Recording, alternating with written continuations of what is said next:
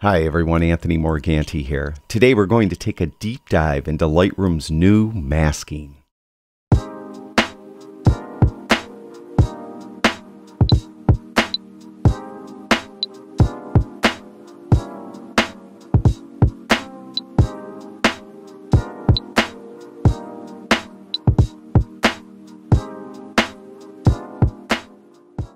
A couple days ago I did a video talking about the new features found in Lightroom, and I touched upon the new masking. In that video I mentioned that I was going to do another video where I was going to go into greater depth about the masking. That's what we're going to be doing now. Now if you haven't seen that video or you haven't updated your Lightroom yet, what you'll find once you do update your Lightroom is that the tool panel is slightly different. You still have the crop tool, spot removal tool, red eye reduction tool, but instead of the linear gradient, radial gradient, and brush, you now have this button right here called masking. When you open that up, in there you'll find the brush, linear, and radial gradients, and those work pretty much the same. You'll still have the ability to affect color, luminance, and depth range masks.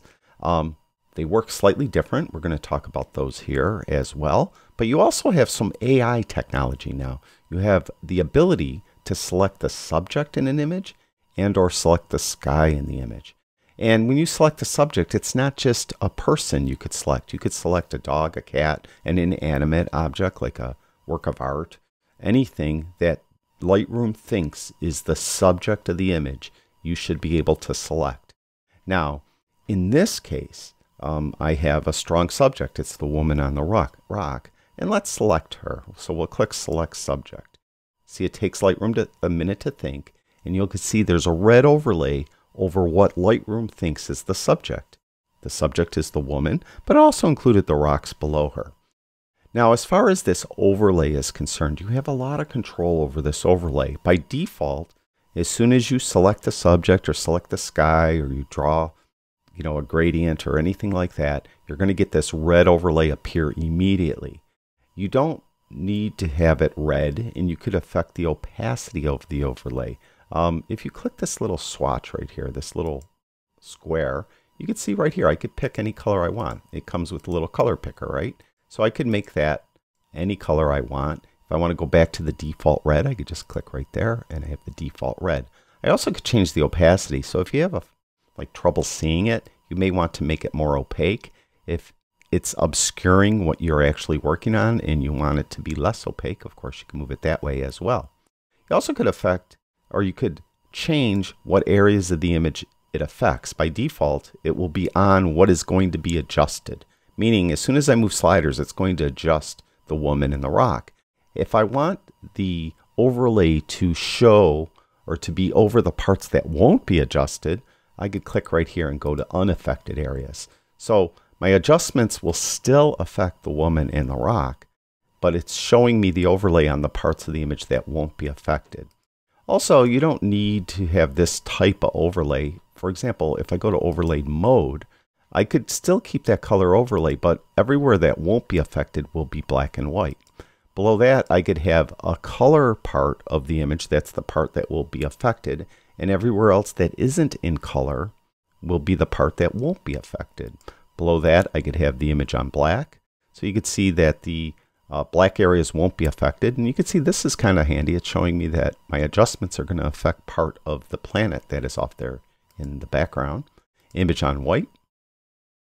And white on black. This is actually showing us a mask view. So this is good if you really want to see what is being affected. I'll stay to the default color overlay mode. Now, many of these things I just showed you could access with these three dots. So you don't have to click on the color swatch. You go to these three dots and you can see you have all these other options here. Also, when I selected subject and automatically put the red overlay on her, if you don't want it to automatically do that, you could just turn that off right here. Also, you have control over the pins and the tools. This is similar to what it was in the other versions of Lightroom. You can just hit the H key to hide any pins that are in your way. Or you could come to this menu and have them behave the way you want them to behave. So you have other options you could just experiment with, but I like the default options. They seem to work all right for me. Now, as far as these adjustments, let's just say I wanted to make her brighter. That's the whole reason why I wanted to do it. So if I just turn the overlay off for a moment, you can see she's a little dark, right? But I don't want to affect the rock that she's standing on. I just want to affect her. So what I could do, I'll have that overlay on, I could subtract from the selection. So click this button right here, and you have a lot of different methods here to use, or different tools. I'm just going to use a brush. I'm going to brush away the rock. I don't want my adjustments to affect the rock. So I'm going to click brush. And then we have brush attributes, size of the brush, feathering, I'll keep it relatively hard. The flow and density, I'll keep it 100. I could auto mask it. I could invert it. But I'm just going to come in here and remove the overlay. And this, in case, also any adjustments I do won't be affecting this area. I get a smaller brush by hitting left bracket key. Right bracket key makes it larger. And let's just say I made a mistake and I went like that. I want to put the mask back here. What I could do is hold in the Alt or Option key, Alt and a PC Option on a Mac, and then I could add this back. Right? And you'll notice you could also just click on the erase brush as well. That's the same thing. As soon as I press in the Alt or Option key, you can see it goes to the erase brush. So we're not actually erasing, we're adding, but you can get the idea, hopefully. All right, so now we're just be affecting the lady. And now, as soon as I mentioned earlier, you don't have to turn overlay off. As soon as I start moving a slider, the overlay will go off. So I brightened her up. There's a little haloing around her hair, so I'll get rid of it up there as well. But, you know, simple, right? Let's try something else. I want to adjust the sky. I could add another mask right on top of this one. Go up here, create new mask, select sky. It takes a second. You can see the red overlay is on the sky. And maybe I want to make the sky a little brighter. So I'll just move this to the right. So you can see how very simple to use these basic masks. Select sky, select person. It can get a little more complicated though, but you really bring out the power of this.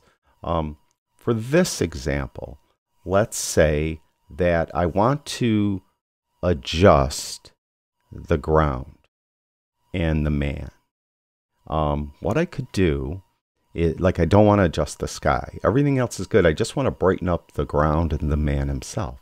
So what I could do is I could select the sky. Let it select the sky. Now, once it does that, right here where it says Sky 1, click on those three little dots and invert it. So what it will now do is it will select everything but the sky.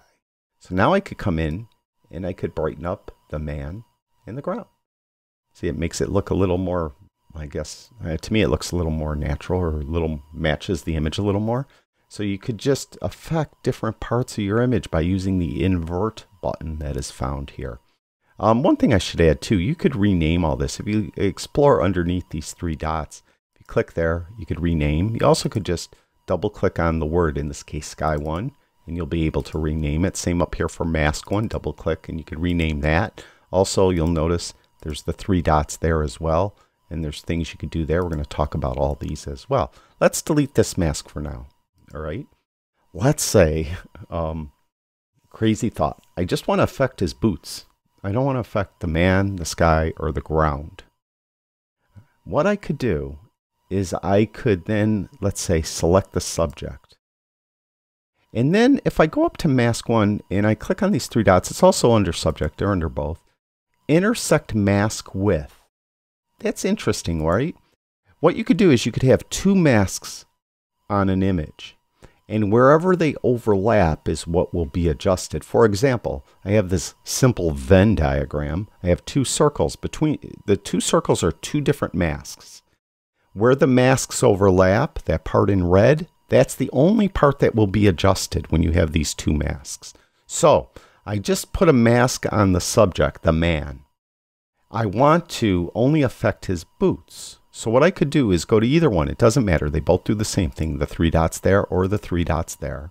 And I want to intersect the mask with, it's going to be crazy, a linear gradient. All right. Now, when I do that, I have a gradient tool active. I have a little plus sign for the cursor, and I'm going to put the gradient tool upside down, meaning instead of clicking and dragging down, I'm going to click and drag up. And what I'll do is I'll click right around where the top of this boot is and click up. You can see I'm kind of got to keep it straight. I'm just not really making it much of a gradient though, so it's going to be kind of scrunched together. But you'll see, let me try to straighten it. I should have held in the shift key. If I held in the shift key, I would have had it perfectly horizontal. All right, but you'll see it's affecting just his boots now. I'll pull it down a little bit. You can see, hopefully, it removed the mask from him and only has it on its boots. So it's like this. Let's say the circle on the left was the subject mask. The circle on the right was the linear gradient. Where they overlap is the only part that will be affected. So I could come in here and I don't know, let's say I wanted to brighten up his boots or something silly like that, right? So I could do it like that, see? So that's where that intersect with comes from. Now, your best bet is to kind of experiment with the intersect with and subtract. You know, I subtracted the rocks. I could add to this as well. If I wanted to add his pants to this mask, I could click on add and use a brush, let's say, and then come in and try to brush on his pants.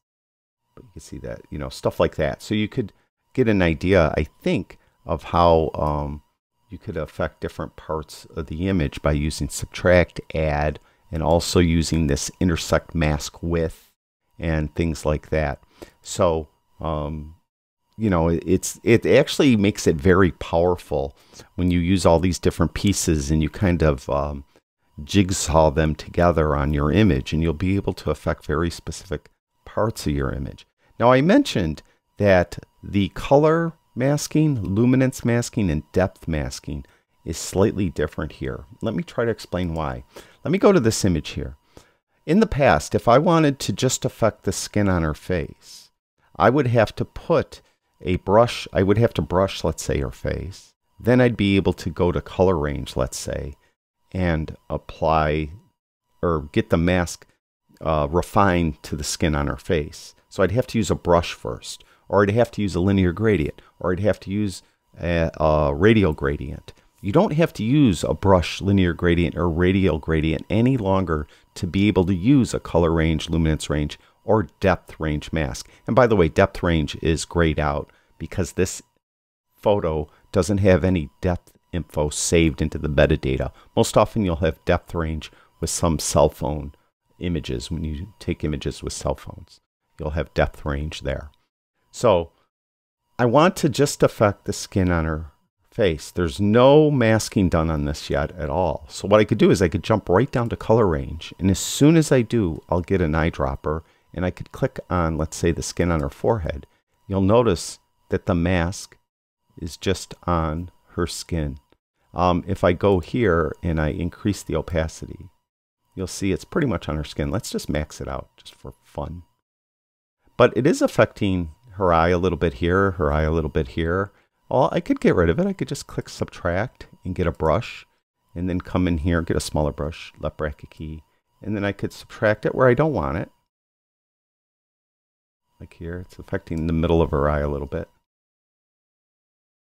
So I come in and just refine it with the brush. Pretty easy. But then let's say, you know, I'm ready to go. I'll turn the overlay off so you could see. All right, let's say I just wanted to soften her skin, so I would go to clarity, right? Turn clarity down. I could make it harsh. But see, you can see it's affecting over here, so I could still get this minus over here and remove it from over there and from up in here. And now I think you could better see I'm softening her skin.